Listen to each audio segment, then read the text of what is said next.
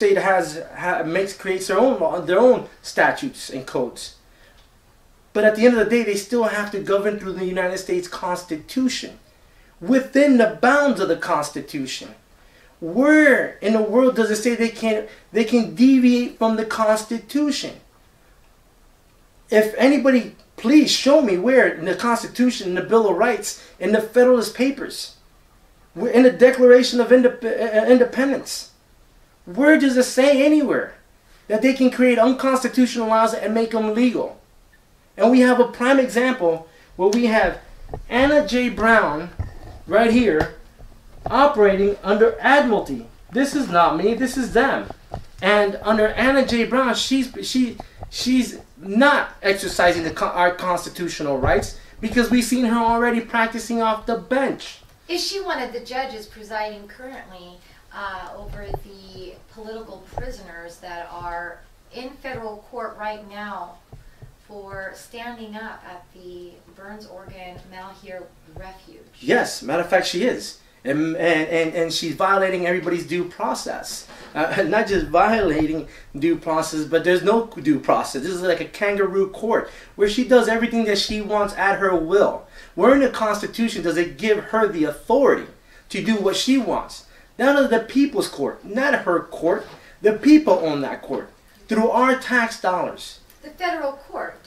Who holds the federal court accountable? Well, the funny thing is, you can't hold her accountable. Because guess what? Through her title of nobility, let me bring this out real quick. This needs to come out. Is there a code of ethics or anything that a federal judge would be held accountable to at all? That's what I would like to know. Because 80% of the cases that she presided, she ruled in favor of the government. But there's a token behind her ruling in favor of the government. Under 5 U.S. code, she gets a $5,000 incentive for every case she rules on behalf of the government. Wait a minute. These are federal codes now, not local and state codes. No, obviously the legislators created these codes because remember, they're not laws, they're codes that they created in regards for their benefit, not our benefit, and using our tax dollars for them to benefit. So we got, let's say, prime example, Anna J. Brown through her financial disclosure forms. As we can see, we have a couple, we have numerous, from 2002 to 2011, where she is, not according to me, according to her, she is the Oregon chapter of Federal Bar Association. She is also the Oregon Federal Bar Association. She's a judge and in the Bar Association. Obviously, guess what? We all know that the American Bar Association is a government agency. I mean, a corporation, not a government agency. And this is what we've been dumbed down. And we have to understand that the Bar Association has infiltrated all 3 branches of government and our learning institutions. At the same time, enslaving us using their law, their codes and statutes under Admiralty law or maritime, using the law of the sea, commercial law. These laws are unconstitutional. And we, the American people, need to understand that. We, the American people, need to learn that we've been enslaved through their codes and statutes. In Admiralty law and maritime law, how would that possibly be applying to land management criminal cases exactly? Well, under their laws, again, we go back to TRT, the Technical Review Team, and the ORS, which is the Oregon Revised Statutory. They're unconstitutional laws. Those laws basically gives them the right to steal people's land, which is a violation of the Bill of Rights itself, under the Fourth Amendment of the Bill of Rights. The maritime laws and Admiralty laws, what exactly do they apply to then? That is a good question. I know you said commercial. Correct. And land of the sea. Correct. And yet they're in the federal courts. Correct. With people currently being tried, and for years now, for U.S. codes of different types in federal court, citizens, private owners, other corporations. Corporations would be commercial, but a person, are they a corporation? Well, you know, it's funny.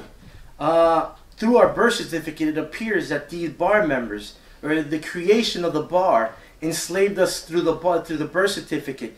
If you look at the birth certificate, there's going to be three words that are going to stand out. One is note, N-O-T-E, and the other word is vital, V-I-T-A-L. And there's one more that right now I can't remember. But under this instrument, because we got to understand that instrument is the paper, is how they enslaved us. And the word vital means a contract. But a contract with who? And the word note. We all know a note like a notepad, but it's not a note like a notepad. It's a note, meaning paper, money, monies. That's how they use to enslave us. So infants are being contracted. We're being created as a corporation. This is why I believe through the admiralty law is where they got us on a corporation and or consider us as a corporation, totally violating Article 6, Section 2, Clause 2. So is Oregon in the ocean? And if it's not in the ocean, then why are we practicing admiralty time? Are we not supposed to be governed by the United States Constitution, Article 6, Section 2, Clause 2, the law of the land, the supreme law of the land? For we the people. For we the people. Because guess what? It's us at the end of the day. It's we the people. Is why we're here. Is why we all should rally behind this agenda. Because guess what? At the end of the day, might not affect us today, but I guarantee you it's going to affect our children and the future and the direction this country is going to go. So what future are we going to leave for our children? If we allow these criminals to continue doing what they're doing, stealing people's property. I mean, read the 4th Amendment of the Bill of Rights. Look what it says. But then again, how are you supposed to have due process when they infiltrated all three branches of government? And you're going to go to a judge where she makes money, where she profits, where she has investments in gold, and land, and real estate? Does she specifically have any investments or ties or special interests with the BLM or forestry? Absolutely. If we go here, this is Anna J. Brown. Right here, two patents where she has it. These are not my patents. I didn't create this. This is anybody can get it. But the funny thing is, when you go to the county recorder's office and you call them to get additional information, you can't get that. In order to get that, somebody's gonna have to subpoena her to appear and produce these documents, or some private investigator can do additional research. But the documents don't lie. I didn't create these. I didn't fabricate these. The evidence speaks for right now. The evidence is going to speak for itself. And these patents, are they patents for her apparent land that she owns? Are they her own patents for her land? Yeah, it's her name here, Anna J. Brown, and she has her patent number. The patents, do they have a specific design for the land, an architecture to them that lay out the codes and regulations and laws of the local and county? Are they BLM related? Are they regulated by some special agency? Well, it's funny. She actually purchased these from the BLM. Literally purchased them. I want to know the last person that purchased a BLM that can patent that land. Meaning the common man. Not a person within a member of the Congress or the Senate or the judicial branch or an appointed position, you know, through title of nobility. But we can't. I would like to see I'd like to see an American that can come out to me, a normal American, a hard-working American, that come and say, hey, you know what? My land is patented. How much land did she purchase from the BLM? That's a good question. But we do know that she paid cash. But something more significant is that I believe she got her money through 5 U.S. code, where she benefits in ruling 80% of the times with the government and the BLM and the Department of Fish and Wildlife and U.S. Forestry. So anybody that comes and wants to go ahead and sue any of these 3 agencies under Anna J. Brown, you're not going to win, because not what I said. I'm just reading what the information, what the evidence is, and I didn't write these. I didn't create these. This is what's been downloaded. This is Do you know by any chance what's surrounding her land? Is it more wildlife or BLM owned land that is surrounding her, or is she surrounded by other private residents? That's a good question. I didn't get into the details, but I guarantee you I wouldn't be surprised if there's minerals in there. Or I wouldn't be surprised if she's using that land to create some real estate in which she has investments in real estate and creating buildings. And so, and then go ahead and rent those, let's say, apartments out to somebody, or sell, or do some deal with some builder. What triggers you to speculate that uranium or minerals of any sort would be an interest for anyone on that land? Well, obviously she's amazing because all her investments, most of her investments here are all related to Wall Street, gold, silver, uranium, energy. This is not me. This is her. This is what she did, printed on her financial disclosure forms. I didn't do any of this. All I did was just research it and followed her money. Everything she put on the financial disclosure form. So under Admiralty law, this is not my web page. I never created this web page.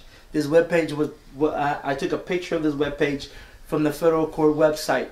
And if you go to Admiralty procedures, because they have Admiralty procedures, which is the law of the ocean. This is not mine, so I want to articulate this to the American people and how they're raping us.